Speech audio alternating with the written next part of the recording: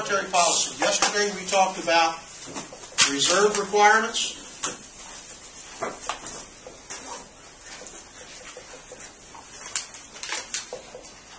And we talked about the discount rate.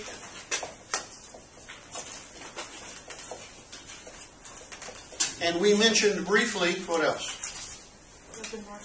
Open market operations. And my pen's about to quit on me. Open market operations. These three policy tools of the Federal Reserve we call the quantitative tools of monetary policy.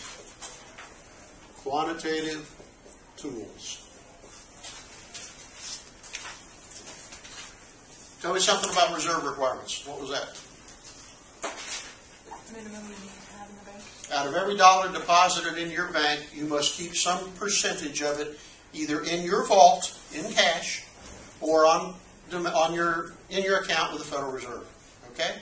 So Strickland walks in there and gives you $100. You got to take, let's say, $10 of it. You either put it in your vault or you go deposit it with the Fed in your account. And then you've got $90 left. What do you do with that? Loan it out. Basically, you keep a little of it around so if Strickland comes in and wants some of his money, you've got enough. But you take the stuff you think you'll never really have to give to him, and you invest it or loan it out. Okay? Now, if the Fed tells banks that you can reduce the amount of reserve requirement you have, what does that mean for the bank? Has more money. They have more money available to lend out. So watch my arrows here. That's going to increase the money supply because banks have more money available to lend. When they have more money available to lend, what does that do to interest rates? Interest rates fall.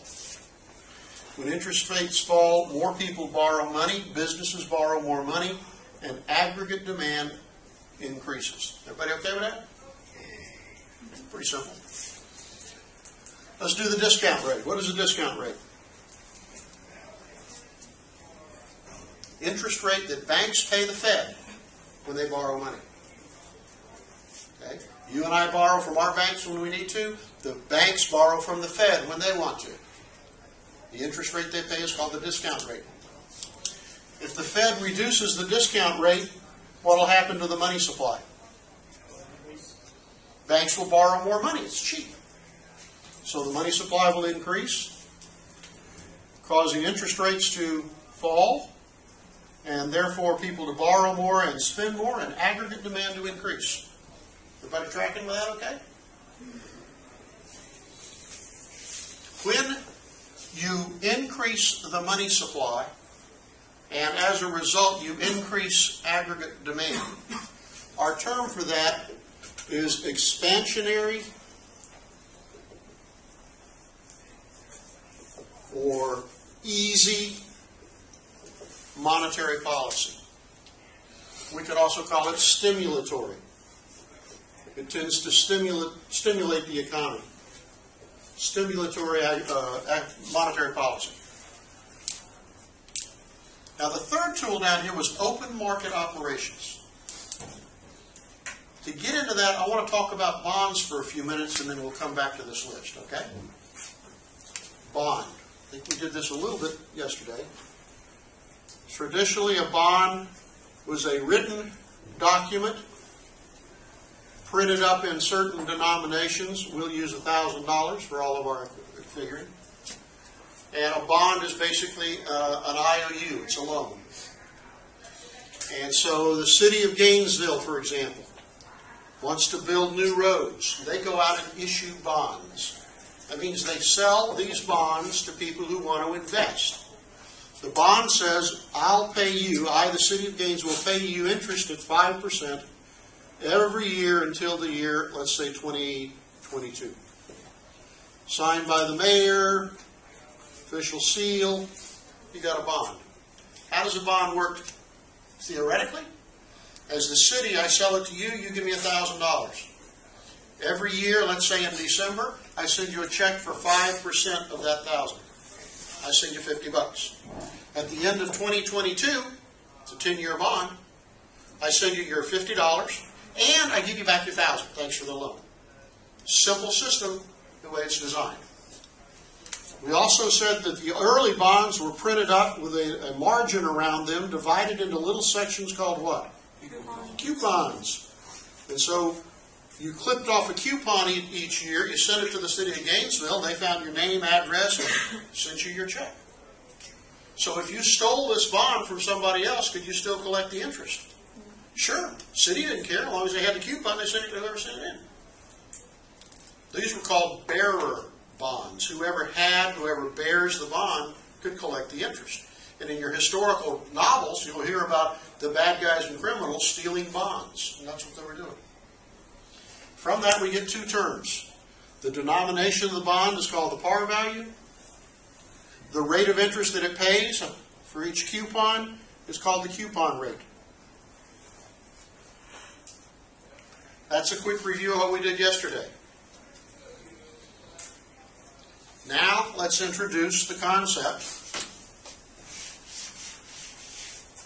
of yield.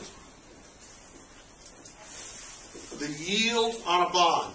You can think of this as your return on your investment.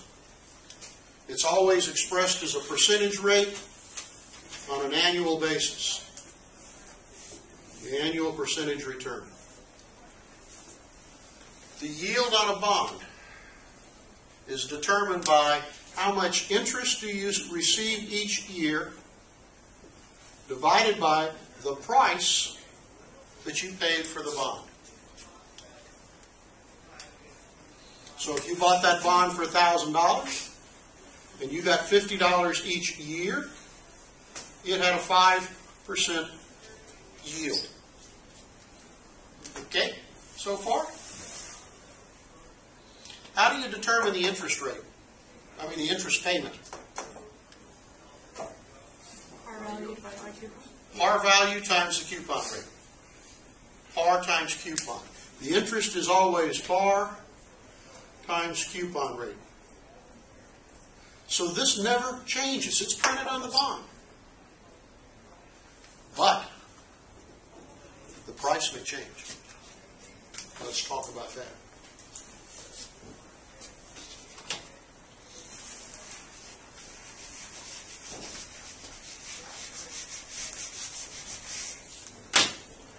Let's keep our same bond here. Yield equals, I'm going to change this slightly, annual interest over price. Okay? This is a dollar figure over a dollar figure. We know that the annual interest on this bond is $50 because it's printed on there. It never changes. But I bought this bond, I paid $1,000 for it, and now I got to go pay off my bar bill down at the ABC liquor store. And I need some money. And I need to sell it. And you're thinking, well, I got a little extra money, I need to invest. And so you look around and you say, how much are those kind of bonds paying today? Because Strickland bought this 5-6 years ago.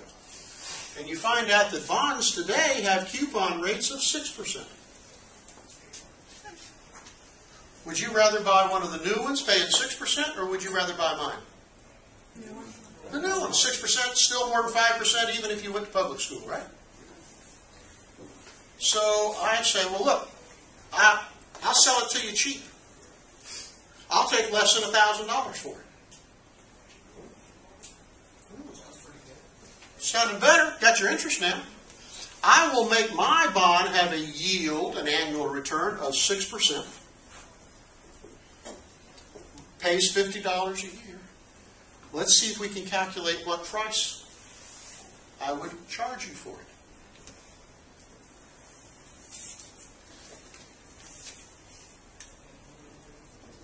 P is equal to 5 divided by 50 over 0.06. Anybody know what 5/6 is? 83. In this case, $833.33.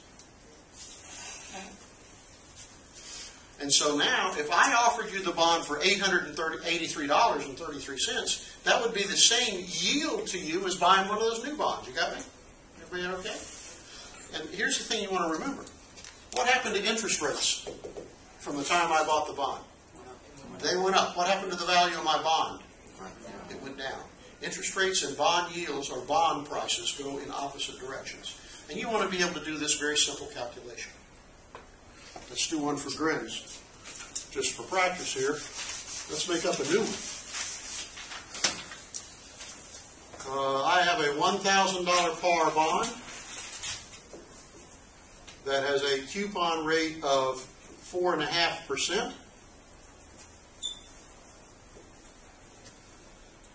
Current yields are 8%.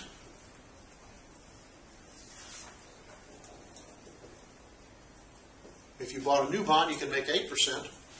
What price would you be willing to pay for this bond? And remember, your formula is, we'll put it over here for a minute, yield equals annual interest over price.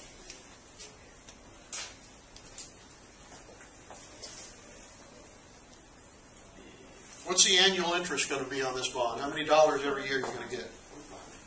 $45. 4.5% of 1,000. $45 annual interest.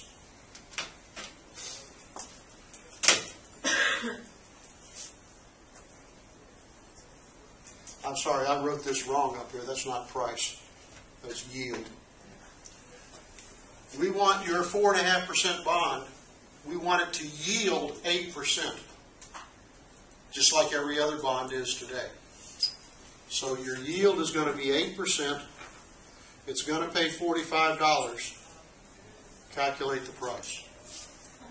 $562. Say again. $562.50. I'm going to take your word at it because I also went to public school and I can't do that in my head. $562.50. Okay. What happened to interest rates after you bought the bond?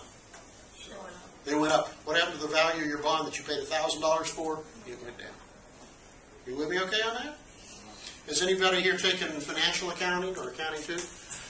Several of you. You may recall that in that course when you were doing bond values, it was a much more complicated calculation because you took into the account the $1,000 that you're going to get at maturity.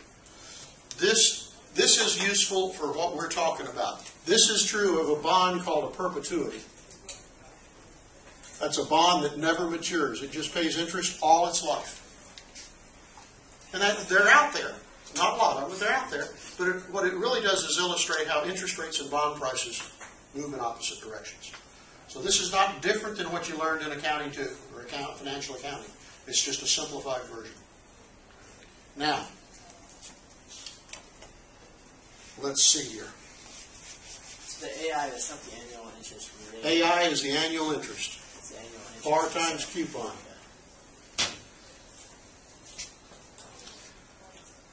We'll do another one or two of these every class we meet from now on out if you'll remind me just to practice it. But you're going to see one or two of those on the exam. You plug in the numbers, calculate it.